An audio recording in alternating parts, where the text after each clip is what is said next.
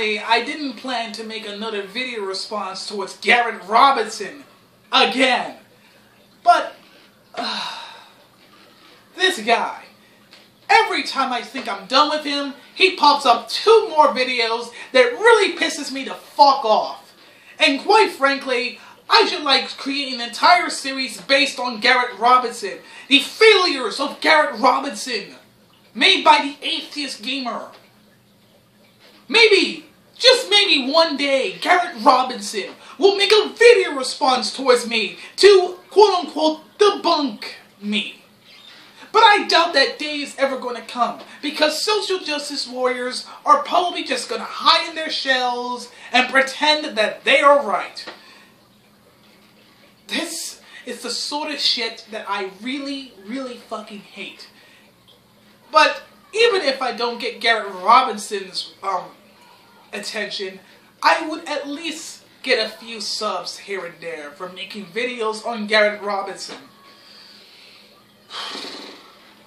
That being said, let's just get this shit over with. Good morning, Rebels, and welcome back to my life. So 1 week ago today, Felicia Day, one of my favorite people on the internet and bona fide geek icon, wrote a post on her Tumblr about Gamergate. She expressed concerns about the movement and explained why she hasn't spoken up about it before. Justifiably, she saw an environment in which many women were being attacked and harassed and didn't want to invite more of the same. We have to remember that as a geek icon, Felicia Day has already in real life had people stalk her, track her down, get her home address, follow her around, and of course she would be hesitant to invite more of that. And of course, within an hour of her Tumblr post, Felicia Day was doxxed. Someone published her personal information online, including her home address and her personal email. This is a perfect example of the Gamergate movement enjoying the privilege created by the psychos within it.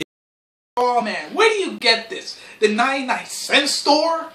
But seriously, you're already blaming Gamergate for these actions when we clearly have stated that we're against harassment. Or did you just, oh, wait, that's right, you're a social justice warrior. You don't care on what the opposing side has to say. You just think that you're automatically right because you believe in equality. That's your fucking logic. Well, I got some news for you. You are wrong, okay? And I can prove it. Remember, Anita Sarkeesian? There were a few impersonators out there on YouTube, and we found one of them. It wasn't the social justice warriors who were looking for these imposters. It was the people who supported Gamergate. People who cared about ethics and ethics in journalism. Fuck, I can't pronounce it. And you're going to say that this is something that we take pride or privilege of. Yeah.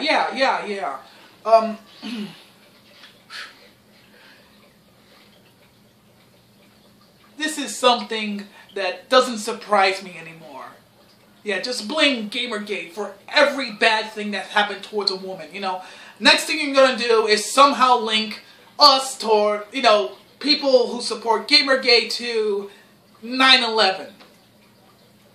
I wouldn't be shocked. If you're a Gamergater, you might be against harassment, and you might be open to honest discourse with people, but there are women out there right now who are afraid to speak about your movement because of the people within your ranks. Why not just start a conversation with those who aren't trolls? And even though you're not one of them, you are enjoying the privilege of their conduct, and that is an issue. How the fuck are we benefiting from them? Seriously, there's always gonna be a few bad apples within a group. And you're basically saying that those bad apples are somehow affecting you. I don't get it. I don't get you, Garret Robinson. You don't want to, talk to anyone from Gamergate. I doubt that you're going to make a video response towards me, let alone anyone on the internet who does make a video about you. And if you do actually make a video response, I doubt the video is going to be well thought out. Because it's rare. It's completely fucking rare for a feminist to get off his high horse and actually start you know, defending his or her own opinions.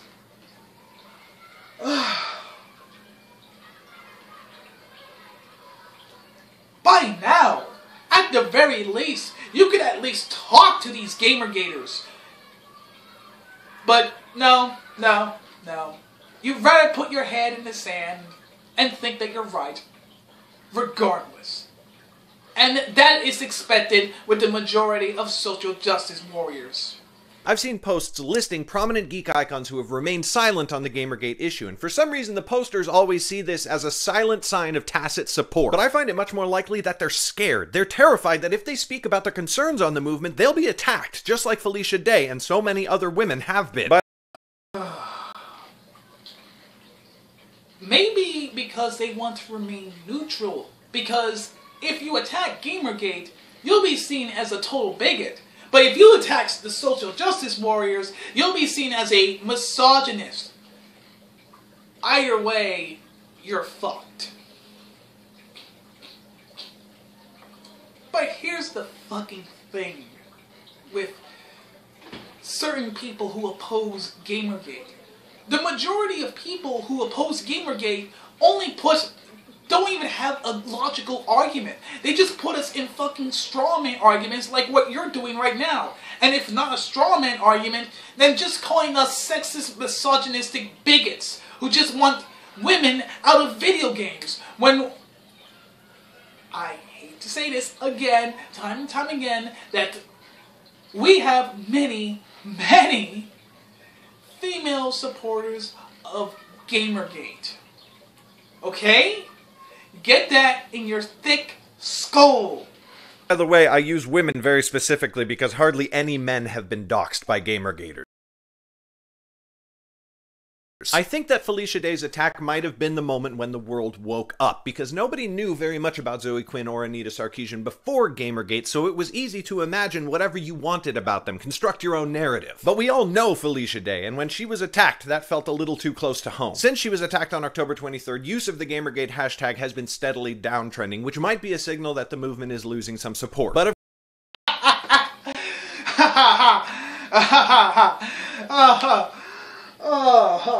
Oh, right. Millions of people have tweeted Gamergate. And, let's see, by comparison towards Stop Gamergate, we have more than, I'd say, 8 times the amount of tweets of that of Stop Gamergate. So, you must be really dreaming hard. of course, some people are still saying that the harassers and trolls are the minority, and Gamergate is actually about ethics in game journalism, but that narrative is becoming increasingly hard to believe, and even more so when you look at facts and statistics. First of all, there's the fact that the Gamergate hashtag itself was coined in a tweet by Adam Baldwin, which was tweeting about Zoe Quinn, not a journalist. Also, recently, Newsweek did some actual investigative journalism and compiled this graph. These are tweets using the Gamergate hashtag directed at people and entities within the controversy. If you can't see those labels, let me make them a little bit bigger for you. Okay, so you can see that Kotaku is getting a lot of tweets, right? More at least than Zoe Quinn. But Zoe Quinn is still getting way more than twice as many tweets as Nathan Grayson and Stephen Totilo combined, and they're the journalists. Meanwhile, Leigh Alexander is getting a decent amount of traffic, and she's an actual journalist, so that makes sense. But she's still getting way less than half the traffic of Anita Sarkeesian or Brianna Wu, who are not journalists. So listen, guys, you can say the movement is about whatever you want, but I like to look at facts and statistics and what I can actually see in front of my own eyes. This doesn't disprove anything! Okay, just because Anita Sarkeesian or Brianna Wu receives more tweets about Gamergate than any gaming journalist whatsoever doesn't mean anything. It doesn't change anything. Okay? Because these people, these are the sort of people that are benefiting from gaming journalism. These corrupted gaming journalism.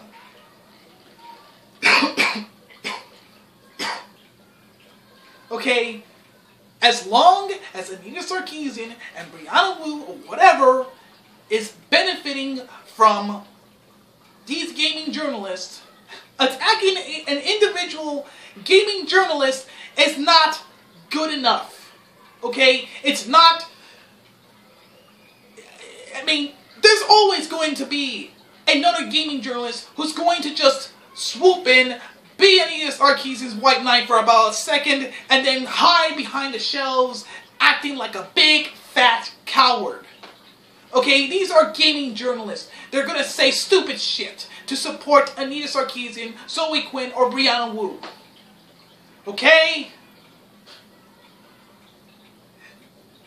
It's these women who take advantage of this corrupted journalism. They are just as big as a problem than the gaming journalist itself. If anything, you should try looking at the tweets that Kotaku gets. Meanwhile, people like Total Biscuit continue campaigning for journalistic integrity, and he's actually, doing that. He's not being defensive about misogyny, as so many gamergaters are, and he's actually raising concerns about journalistic integrity and following through on investigating that. We shouldn't get all defensive about how your little balls shrivel up and how these women are being oppressed. So listen, if you're actually about journalistic integrity, campaign for that, and do it well and thoroughly. Just don't do it under the hashtag that is inextricably associated with misogyny and ruining people's lives. You haven't tried to, have a conversation with someone from Gamergate, someone who supports Gamergate, someone who's, someone of the likes of Monday Matt. You haven't bothered to talk to Monday Matt, or anyone at that matter. Like I said, you put your head in the sand, pretend that you're right.